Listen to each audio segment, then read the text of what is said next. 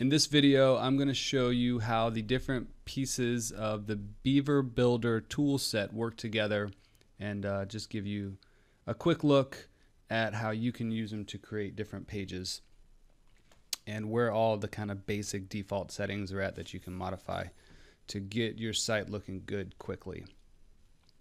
Alright, so there's several different components. There is the Beaver Builder Plugin, which is active by default, and what that allows you to do is to modify everything in a content area of a page. So Beaver Builder, the plugin right here, works inside of any theme. It doesn't require the Beaver Builder theme, which we are using. It works inside of any theme. So that piece particularly would be if you wanted to edit this area. So the Beaver Themer is what allowed us to modify the header and footer. Beaver Builder Theme is what we're using overall for everything, but Beaver Builder Plugin allows us to modify this area here.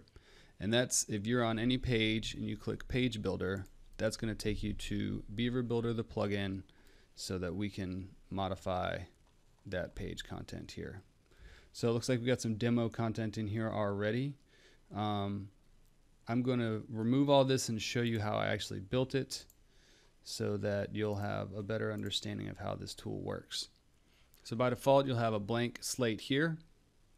You can add content over here by clicking this, and this will slide out and will give you a couple of options. So you can add rows and columns. You can add actual modules to those things.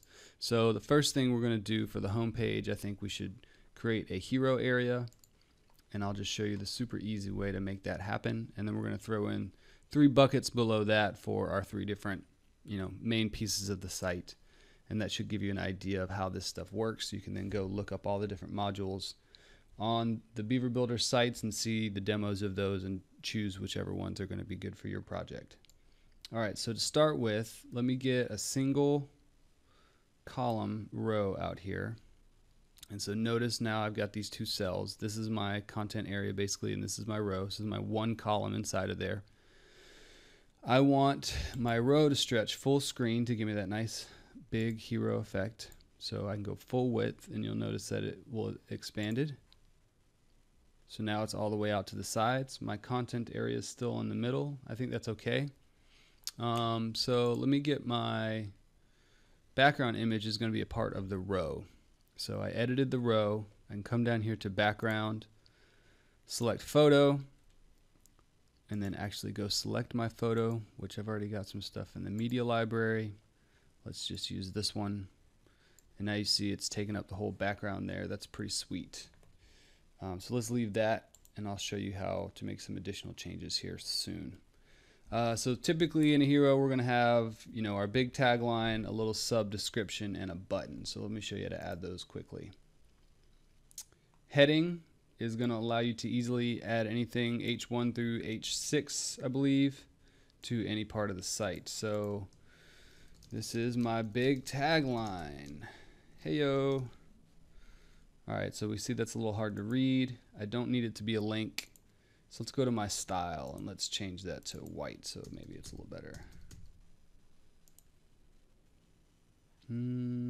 Still a little hard to read, so maybe there's something else we can do. What if it just goes straight to black?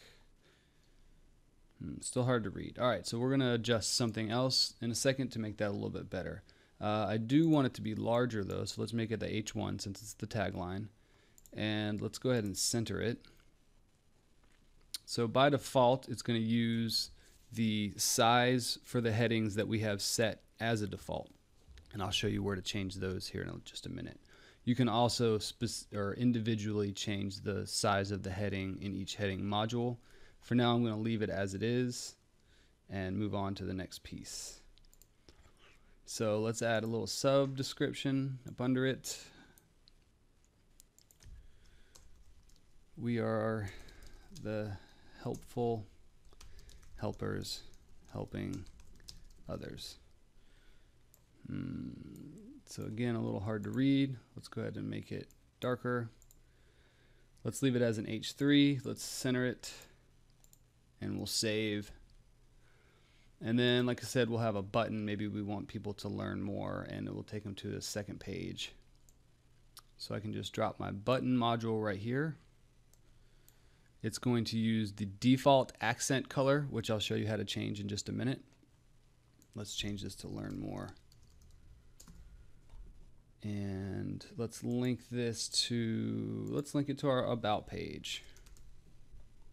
Since I know that that exists, same window. And then styling, we can change all this manually, but I'm going to show you the accent color in a minute, and that may take care of it. Width is auto, that's good. Let's align this in the center with everything else. You can change the font size here if you need to. We're just going to leave it. So a couple things here. It's still kind of hard to read, and I think we could increase the height of it a good bit. So two things we're going to do is an overlay on the background image and add some padding to the top and bottom of this thing, or some margin. So edit my row. Notice here we have background overlay. So here we can select a color. We can do darker. We can do white. So maybe this is the right solution with the darker text. You can do it however you like.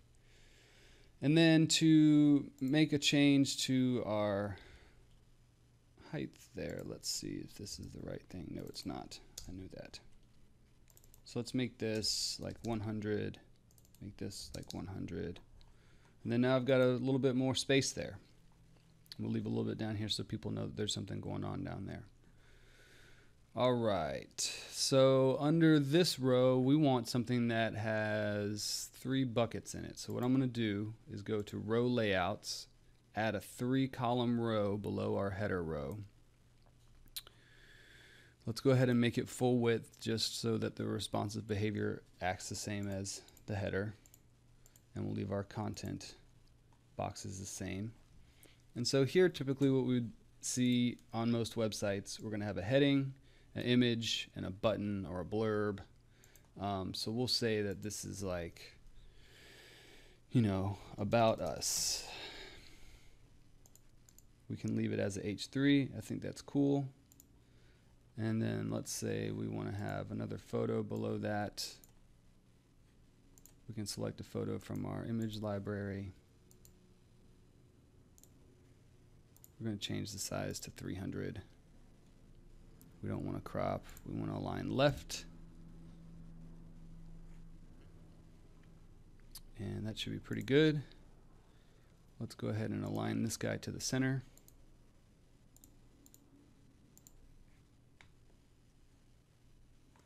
And let's grab our little lorem ipsum text here and add that to the just below it.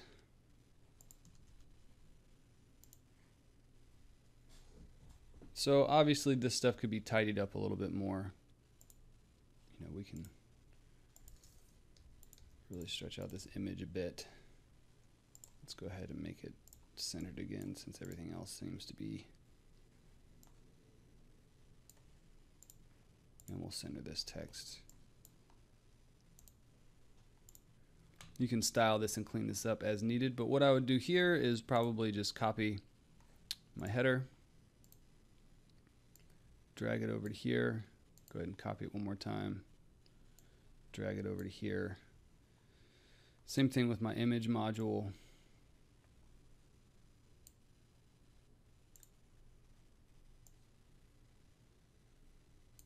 And my text.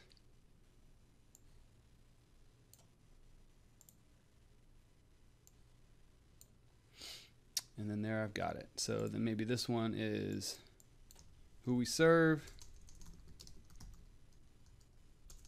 Geez, who we serve. And then this one is something about how to help. We can take people to a donate page. So there's the same, we would change the image on all of these, so we can just replace it with this guy. Make sure we're using our 300. And then same thing here.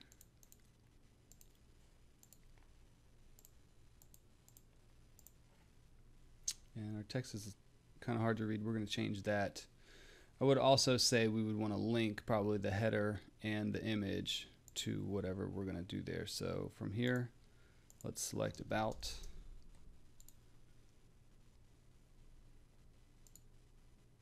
Same window. And then let's do that same thing here, where we can link to a page,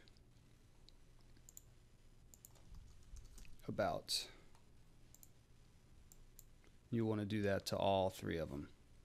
So now we've got kind of a home page coming together. This is super basic. Hopefully you guys with your great design skills will be able to do something a little more robust. And there's also existing page templates that I'm going to show you how to use, which may make all of this styling much easier. But now you should have a decent idea of how this works.